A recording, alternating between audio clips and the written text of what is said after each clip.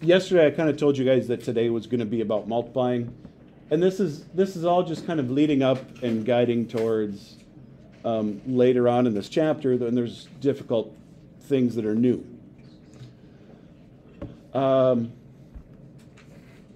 I don't have the calendar written up on the wall yet. I just realized that as I was talking here now. Your test is already scheduled for next Friday because the first test is on 6/1 to 6/4, and we're already starting 6/2 now. I do have a doctor's appointment this Friday, so I'll generally set it up as kind of a work day for you. If for whatever reason that throws us off and makes it so we're not ready for the test next Friday, I'll definitely push it back a day or something. So at least know that the test at the earliest would be next Friday.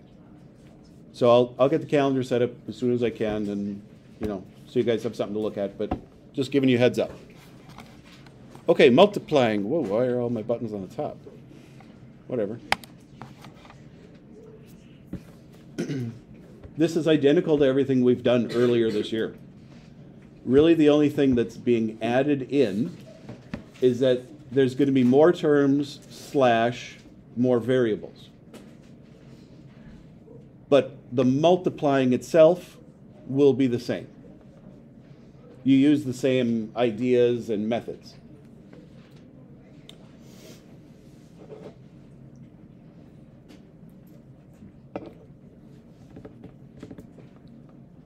And we'll do these two that are down at the bottom.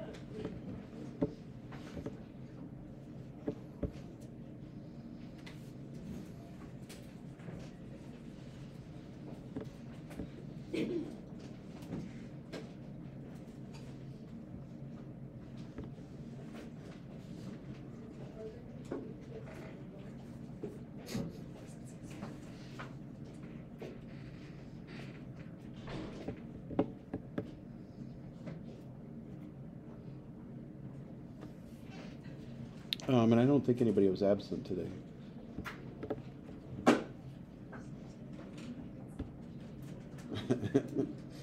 It's kind of it's upside down for you guys. I make the seating chart kind of from my perspective. So, but if you guys want to put your names on there upside down, that works. Ooh. Oh no, I don't have a seating chart to put numbers on there yet. That's why we can't use the bingo roller yet. Let's see.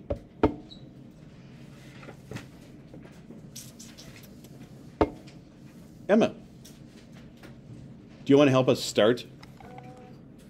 Probably not, but we'll go with it anyway. So, yeah, really all I was hoping you could tell me was, what should I do with this 3x squared? Hi, thank you. What should I do with the 3x squared if it's in front of that parentheses? Multiply it out. Yeah. Distribute is probably the word you're thinking for. Yeah. Yep, factoring is kind of backwards. But I don't care if you know the correct name or not. So we're going to take 3x squared and multiply it times each of these two. And that's what I think you guys are probably pretty familiar with. So 3x squared times, you know what, I'll write it out.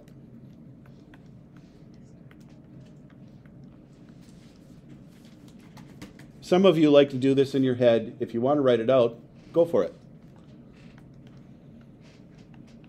I thought maybe it might be good if I wrote it out here for this first one, especially to kind of refresh you.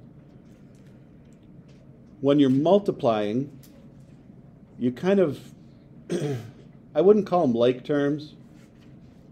You're going to multiply normal numbers together, and then you're going to multiply the variables together. So like say this instance, I don't have another normal number, so it's going to stay 3. I have two different x's, and when I multiply these together, I add their powers. So this would become x to the 5th.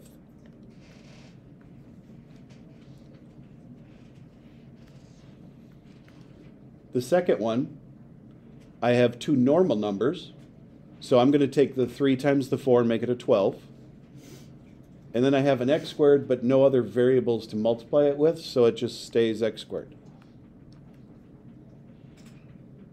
Now, yesterday we were doing a lot of adding and subtracting, and a few people were trying to do multiplication in their head. So it's not like it's hard to get them confused between each other, but when you're doing multiplying, the power gets bigger. When you're adding and subtracting, the power stays the same. It's like a counter. Anything on this first one? This was kind of more of a refresher as to what you're doing with it. So, second one. Emma, why don't you pick somebody that you're thinking is, I don't want to say genius level. Okay, that works. Stella, I was hoping you could guide us on what to do when we have more than one level. One letter. This was the other way around. I mean, kind of do the same thing. You do? And I can certainly help guide you if you want it. I figured I'd give you the chance to shine. More than one letter, you said? Yep, so we've got an AB that's being multiplied out to all three terms. So how do I take, and I can write them out underneath. I'm going to take AB times A cubed. I'm going to take AB times 3AB squared. And then I'm going to take AB times B cubed. So some people like to do this in their head, some don't. It's just, I'll write it out for us. Do you want some guidance? I don't know. I mean, I think You sound like you have an educated guess. I mean, why don't you just do the same thing? Like, it's just like A, because there's, wouldn't it be an A to the 4th B? Like, you Perfect. just kinda do it like that. Perfect. So if you have more than one variable, you generally can only multiply the like variables together. Like, the final answer is going to have all the variables together, which, awesome, by the way. So I didn't give any guidance at all. Great job. So if I have AB times A cubed, we're going to have 4 A's and a single B. So these are still multiplied together. You just combine them if they're like variables. Estella, do you want to choose somebody for the middle one to help us out? Yeah, Katie. Should we just make our way through the hockey team? You do what? So I would start, yep, perfect. I was going to say I would start with the regular numbers, and there's only one of them. And would be A squared. Good. And then B cubed. Perfect. You kind of approach it one thing at a time. They're all multiplied together, and they're all still one term, but when you're combining, you only combine like things together. Okay. Next person? I don't care. I don't either. That's why you're calling on him. Zach.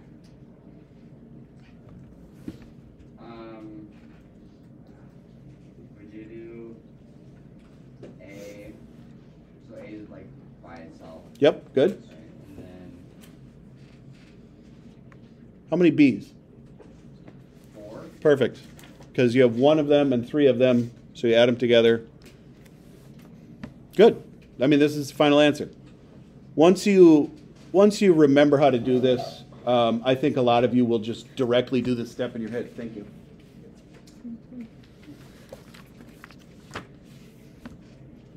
If somebody does need a different seat at some point, like there's a couple open ones, so. How'd this go? This probably a refresher for you. Obviously, we've done it before, but I'm hoping that this went slow enough to remember it. Okay? Then let's move up a notch. Not that it's harder, but who did it? Zach, you did the last one? Somebody you want to call on? Okay. You got it. So you guys are branching way out. At least Katie went a few desks away. I guess you probably Do you want, and I can certainly guide you. I'm just trying to give you the chance to go first. I was going to say foil, but Oh, I think most people would understand what you mean when you say foil. Correct. Foil doesn't work unless it's 2 things and 2 things. But I often use that word to mean the same thing too. So FOIL just means that you multiply everything out. So we're going to take this first x, multiply it times the other three things, and then we're going to take this -2 and multiply it times the other three things. And that's kind of what foiling was. We just multiply everything times everything. So our answer will have 6 items. So x times 1, x times 3x,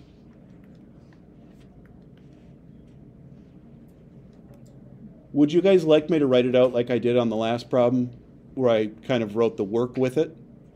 Okay, I can do that. Let me back up a step here. So we've got x times 1, we have x times 3x, we have x times x squared. And then we're going to take -2 times 1, -2 times 3x, and then -2 times -x squared. And I'm going to write it that way so we don't get the signs confused. Okay, so x, 3x squared, x cubed, 2, 6x plus 2x squared. So we've got a bunch of different things that we can combine together. Jack, who's going to help me combine them together?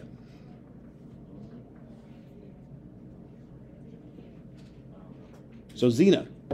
Excellent. Okay, Zena, can you help me put together add and subtract like terms? Why would you sit back there then? Well, I can see the board now, okay. it is no different than it was 3 seconds ago. Would you, Do you want me to scroll up? Like, third? No, I can see it perfectly.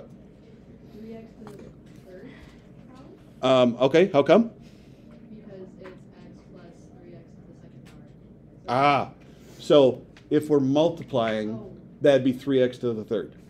Okay. Okay, so that's why I was curious where you got that from. So what I would do is I would start with the highest powered things. And this is my only x cubed. So I'll write that first. So this is standard form. And then if I'm adding, subtracting, I'm going to look for squares. So this is what would be considered like terms. So I've got 3 of the x squareds. I've got 2 of the x squareds. How many of the x squareds would we write then? 5. So when you're adding and subtracting, you only add and subtract the counter number in the front. The variable is just what you're counting. And then I've got regular x's. So that's -5 of the x's, and I've only got one normal number.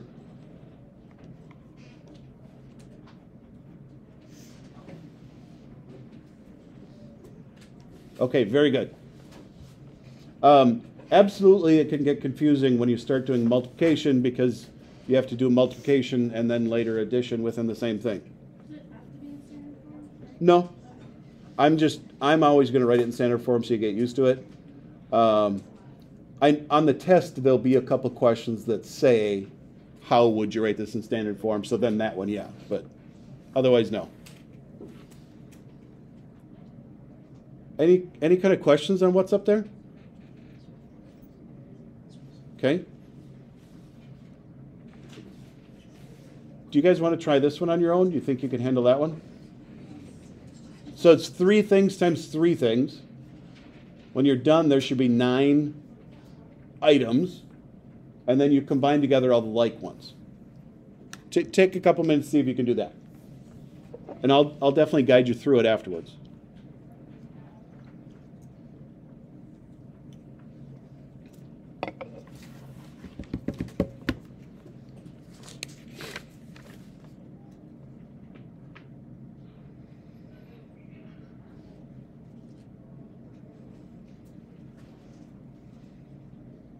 Wait, shoot. There's supposed to be 36 people. We're missing one person. I don't remember marking anybody gone.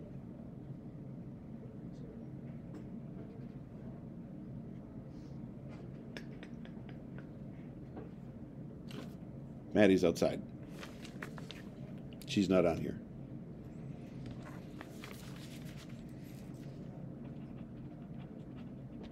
Got her.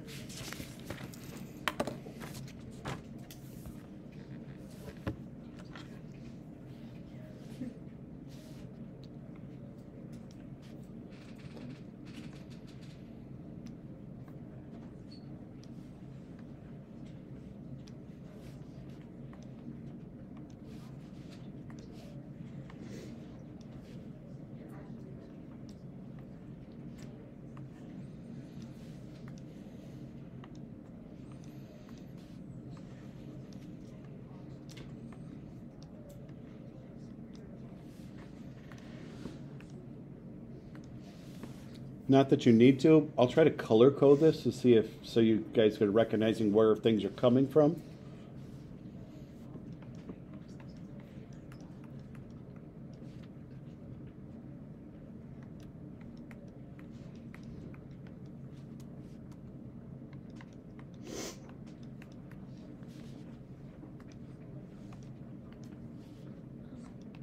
This Hey. one, do I need to have two answers? If there are two answers, write both of them. If there's not two answers, then just write however many there are.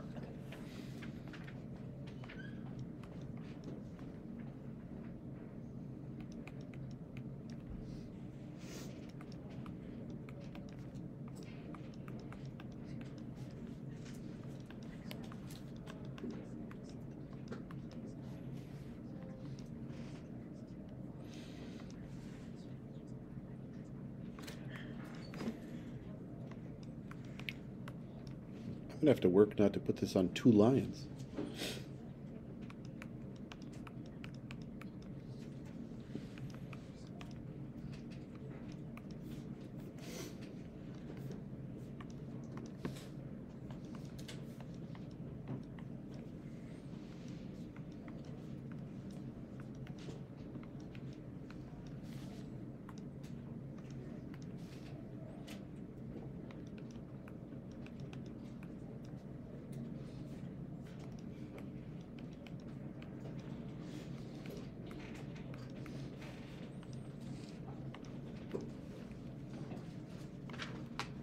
Thank you.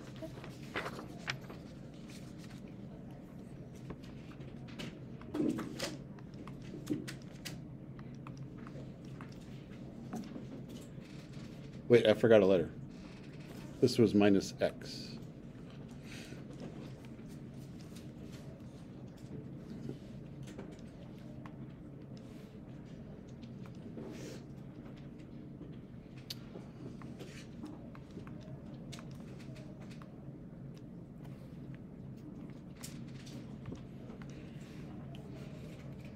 Okay, so I have the 9 correct things you should have written down if you need to check yours first.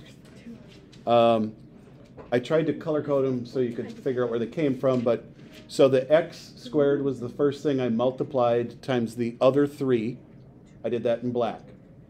Then I took the 3x times the other 3 things in red.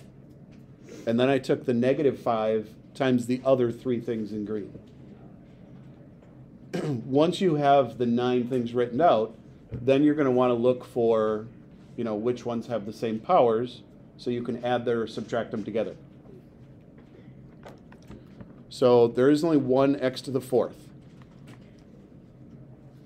I have seen students in the past, when there's a lot of things written out, they kind of get stuck or forget what they used. You are more than welcome to kind of cross things out as you use them, if that helps you. So I did x to the 4th, now I'm going to do x cubes. So I've got negative 1 plus 3, so that's 2. And that's the only x cubes. So I've got 2x cubes. And then I'll cross them out because I know I used them. That way I won't forget any terms. Yeah. And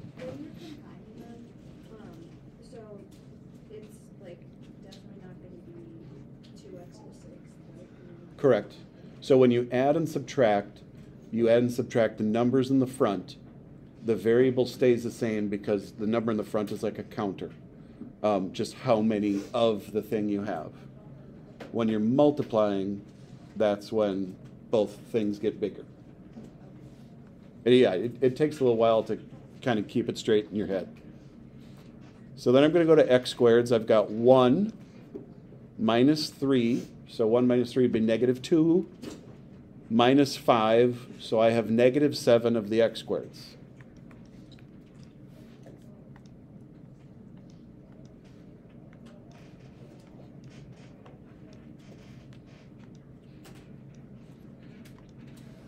And then now I'm going to go work down to the next power. So regular x's, 3 of the x's, 5 of the x's would make 8 of them.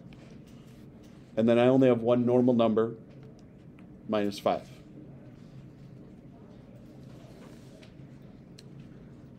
Now, in my own personal opinion, if you were able to get this one correct, this is generally about as difficult as they'll come for you, because there's so many places to make mistakes with like plus and minus signs and things like that, that a 3 things times 3 things, so a trinomial times a trinomial, is really easy to make mistakes. This is generally as difficult as you'll run into, unless you're purposely given something bigger, but you'll generally never naturally run into that. So if you got this right, I would consider that a great job. Like, there's a lot of places to make mistakes. Somebody want me to go over where anything came from? Okay. Oh, we can go back. I can.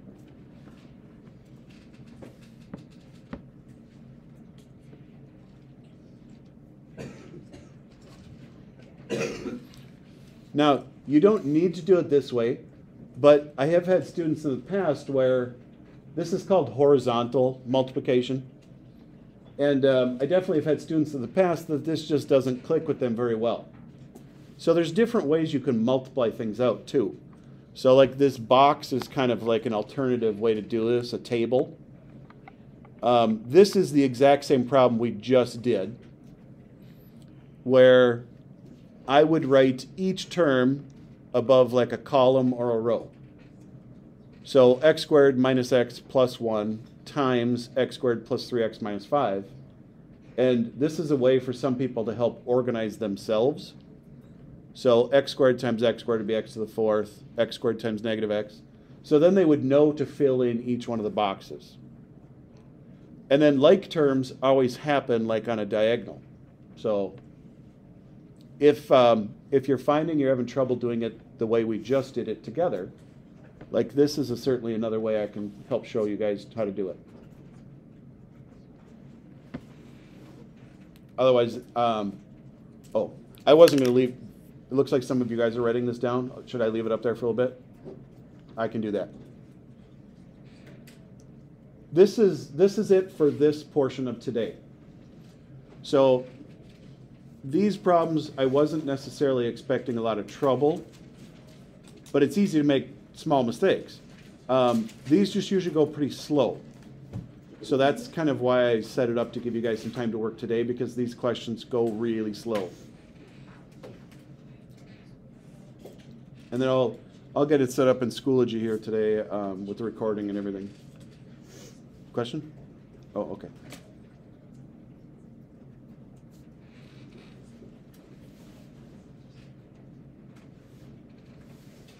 How about this? If you're copying this table down, I'll post the notes in Schoology if you want to use to copy the rest of the table down. And then here's the assignment. It's not many questions, but they don't go fast. So I'll be gladly help you guys out with whatever here during the hour. I'll try to set up the seating chart so we can assign numbers for rolling.